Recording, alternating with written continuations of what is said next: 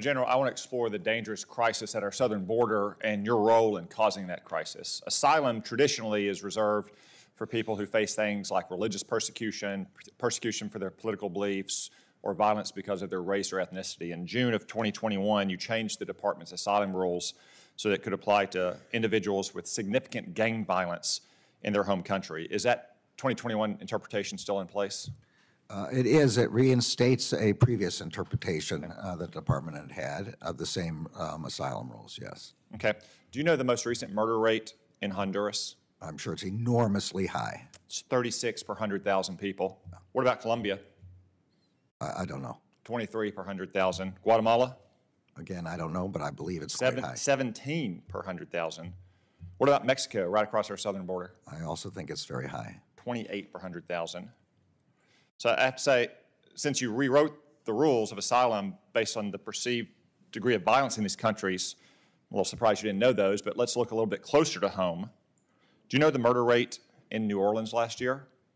I don't, but I want to be clear, this wasn't based on violence. This is based on threats specifically to individuals, on gangs, where the country was unable to protect the person. That's what it was about. It wasn't about violence in general. Okay. Well, you're partly responsible for protecting Americans. So let's see. Honduras' government can protect its own people, except for 36 out of every 100,000 for murders.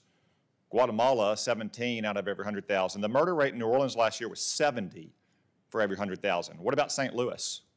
Again, it's very high, I think. 68 per 100,000. What about Baltimore? Also very high. 58 per 100,000. Yeah. Should American citizens in places like New Orleans and Baltimore and St. Louis begin to seek asylum in countries like Honduras and Guatemala under your asylum principles? Again, I'm saying that the principle here is protection of specific individuals who are being threatened by the gang and where the local country is unwilling or unable to protect them. So is the United States government and the city governments of St. Louis and Baltimore and New Orleans unwilling or unable to protect its own citizens? I don't believe they're unwilling. They're doing everything that they can. We're supporting them in every way they can. The examples you're talking about are ones where they are unwilling to protect from gangs. So, Mr. Attorney General, one of the reasons we have a crisis at our border where we have illegal aliens running to our Border Patrol, not away from our Border Patrol, is this interpretation of asylum, that anyone, anywhere who lives in a dangerous or poor country can come here and seek asylum, as opposed to seeking it, as is traditionally the case for things like persecution on religious belief or political practice. But let's move on, Mr. Attorney General. But that's not the standard. I want to be clear.